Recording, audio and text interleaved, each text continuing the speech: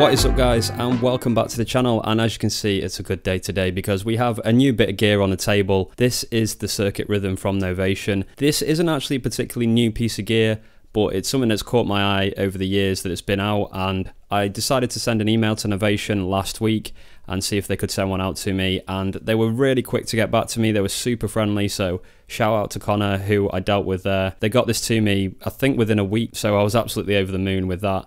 And because of that, I'm going to be doing a little series of videos about this. We'll be doing some beat making, some tutorials, I'm going to do walkthroughs, all that kind of thing. So if you're thinking about buying this device, or maybe if you've never heard of it before, hopefully my videos can sort of show you how it works, see if it's right for you, and yeah, maybe you'll end up being a user of one of these devices as well.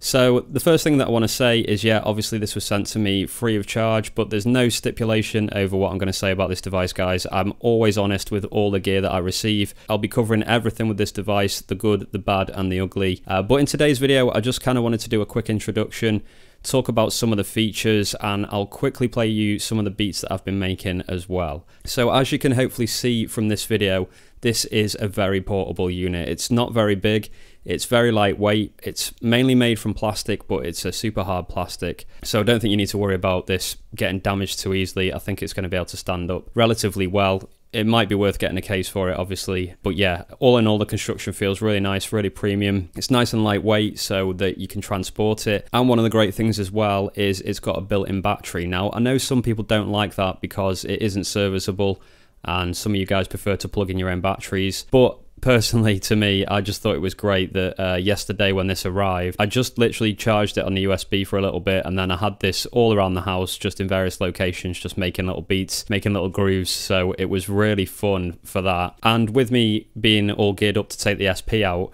obviously I need to wait till the weather gets a bit better and a bit warmer.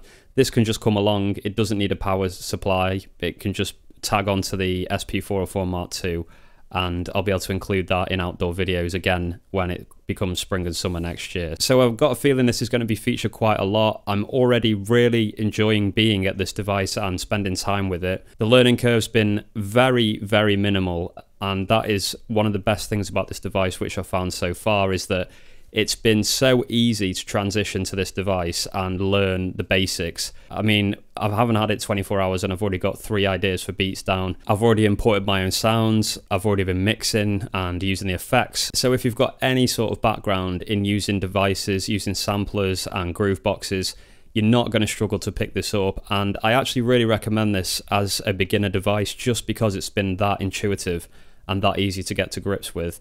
I think beginners would have a lot of fun learning this device, and then a lot of the things that you learn on this can be transferred to other things. So yeah, I think that's a massive plus point about this device, is that it's really easy to use, it's really intuitive, and because of that I've already been able to have quite a lot of fun with this, so that's really, really nice.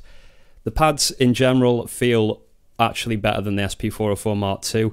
They're obviously smaller, so if you've got bigger fingers than me, I've got quite skinny little fingers, but if you've got quite big fingers, you may struggle a little bit. I actually have found that I've hit the wrong pads a couple of times when I'm aiming for one and it's kind of hit another one as well. But I'm sure I'll become more precise over the next couple of days of working with this, and that'll be fine. Like I mentioned, the actual feel of them is really, really nice. The black buttons around the edge, they're kind of got like a nice squidgy feel to them, but there's a click to them as well.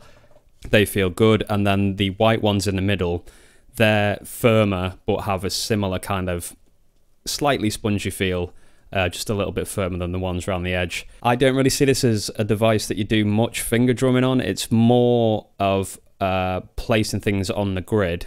That being said though, you can put things in on the grid without quantize on this device, so I have been doing hi-hats and things like that. But yeah, I would say the pads feel nice, they work well for beat making, no complaints with them really, and like I say, I think they are a bit of a step up from the SP404 Mark II. The dials were a weird one to get used to. They're actually quite strange when you first start using them because they feel like they're really stiff, and I think this is just because I come from an SP kind of background. But other devices that I own as well, they don't feel like this. They kind of feel really stiff, but then when you start using them with the device, it makes sense. They're basically very sensitive, so you do have to spend a little bit of time getting used to that. You have to be more precise with these than say on the SP404 Mark II or on an MPC, but you do kind of quickly get used to it. That is a little bit fiddly. I don't really see it too much of a downside really, it's just a case of getting used to it. So yeah, all in all, I'm super happy with this device really. I mean, obviously I didn't pay for it, but I think even if I had paid for this, you know, I would equally be having as much fun with it, that's for sure. So what I wanted to do now is just quickly show you some of the beats that I've been making, and then we'll do a little wrap up at the end. I'd love to know your thoughts on these beats that I've made. The fact that it's so easy to make beats on this and jump between projects,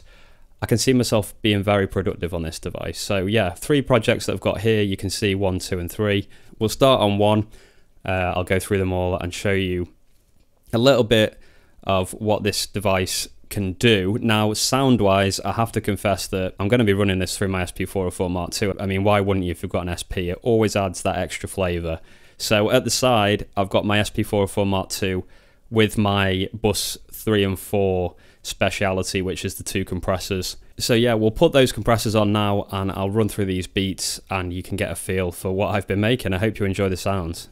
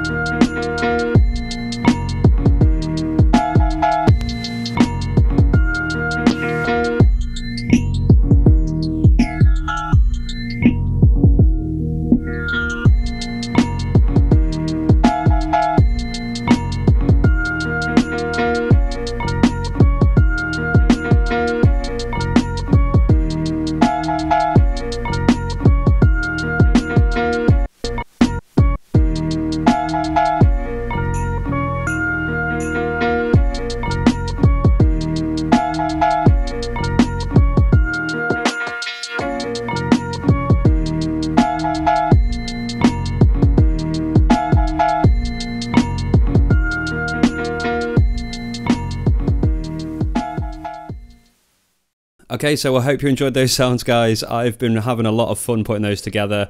I tried to make a few different beats which were different in sound, so you could get an idea of the kind of things that this can do. Like I mentioned earlier, I think I'll be doing a lot of stuff on this device.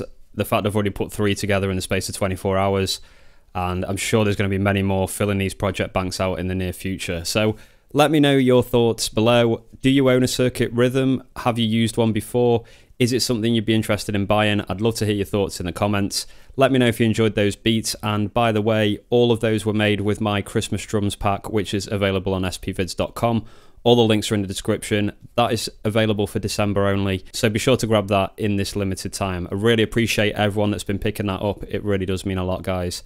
thank you very much for that. So thanks for watching. I'm really looking forward to doing more videos on this. If there's anything in particular you'd like to see, let me know. Obviously, I'll be going through the main things like workflow, the effects, how to load sounds on, all those kind of things are going to get covered. But yeah, you just need to be a bit patient. They're going to be laced in with my SP content and the content that I'm doing on other devices as well. So you should see circuit rhythm videos trickling onto the channel every now and again.